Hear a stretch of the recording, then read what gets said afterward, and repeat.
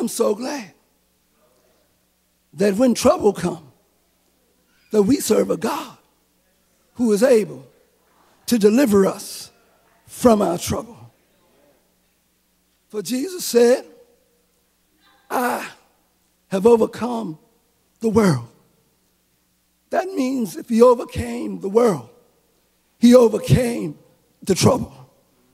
That means that he overcame the problem. He overcame the burden. How did he do it?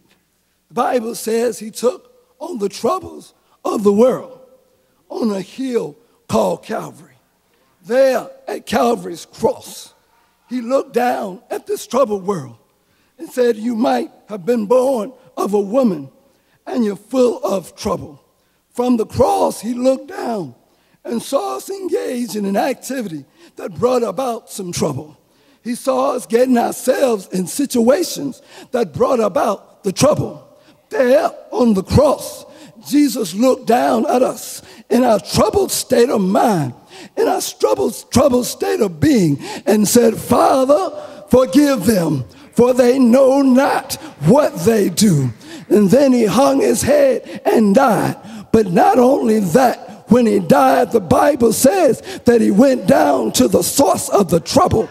That is, he went down into hell, confronted the devil himself, snatched the keys to the gates of hell, and said, trouble is no longer a problem for my people.